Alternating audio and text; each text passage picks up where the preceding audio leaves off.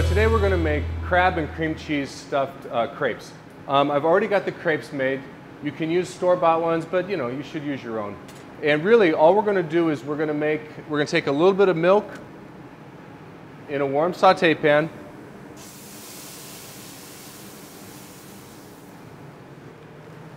Add some cream cheese to that.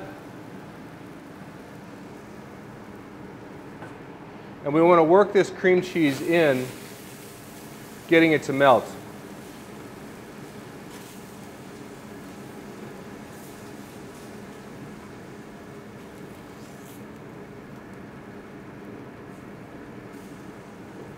Once all the cream cheese is melted, we're going to add a little bit of blackening spice.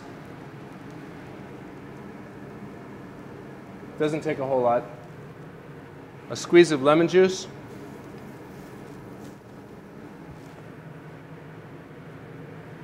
And a little bit of fresh thyme.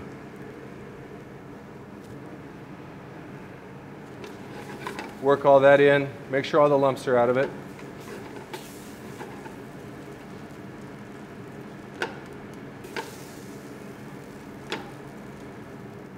And then we're going to add some lump crab to it.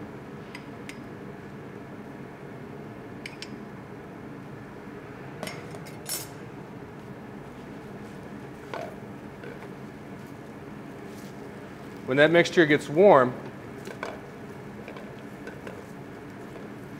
we're going to turn it off, we set up our plate. I've got some sauteed asparagus here, just some nice asparagus tips.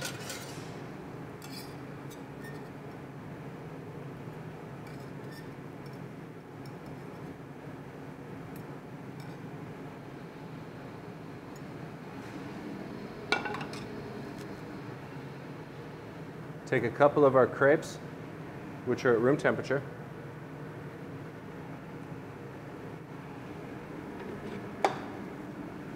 Take some of our mixture right in the center.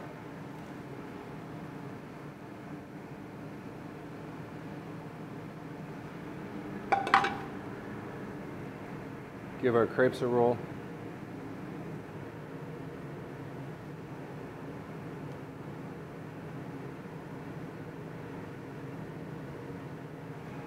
And then to finish this, we take a little bit of hollandaise sauce and drizzle that over the top of it.